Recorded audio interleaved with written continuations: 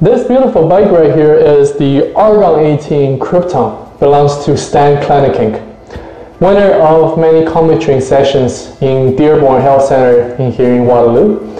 Let's go check out his bike and analyze the winning formulas that brought him that many awesome victories.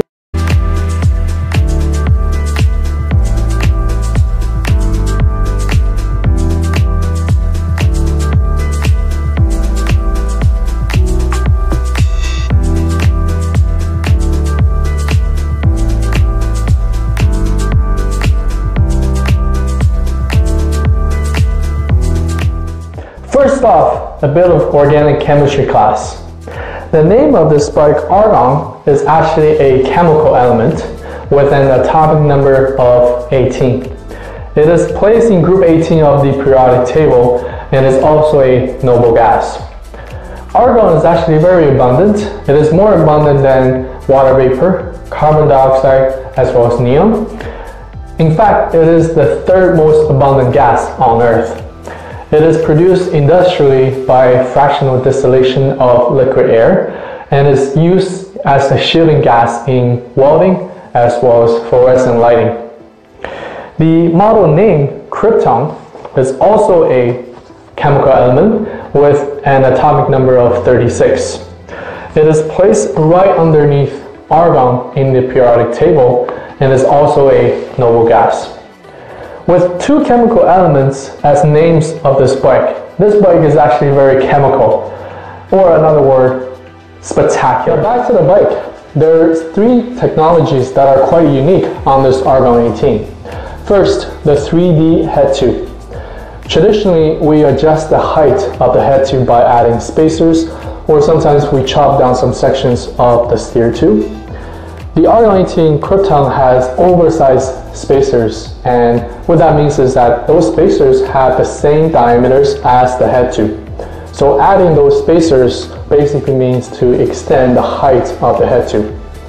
There's three different sizes for those spacers, 0, 10, as well as 20 millimeters. And Argon 18 claims that using a 10 millimeter spacers can add up to 5% stiffness to the bike, and the 20 millimeters can add up to 11% stiffness to the bike. The second technology implemented on this bike is called HDS, or Horizontal Dual System. This whole bike is divided from the top of the top tube all the way to the rear dropout right here. So imagine there is a line that's drawn from here, and everything below this line is called a power zone. And what that means is that all those elements on this area are designed to be laterally stiff. That includes the head tube, the down tube, part of the seat tube, as well as the chainstay right here. And everything above this line is called a comfort zone. And what that means is that those top tube, part of the seat tube, as well as the seat stay, are designed to be more comfortable, to dampen the vibration that you encounter on the road. And also, they're designed to be vertically compliant. So HDS allows this Argon 18 Krypton to be as stiff as it needs to be, but also smooth and comfortable to ride at the same time. The third technology implemented on this bike is called AFS, or Argon Fit System Geometry.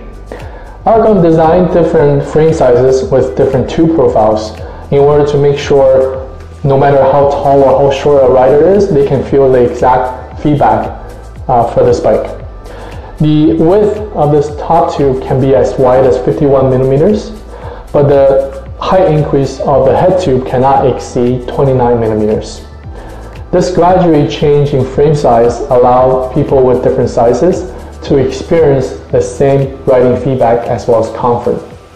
Finally, the drivetrain system used on this bike is Shimano Ultegra. That includes the shifter, the 20-speed derailleur system, the crank arms, as well as the brake calipers.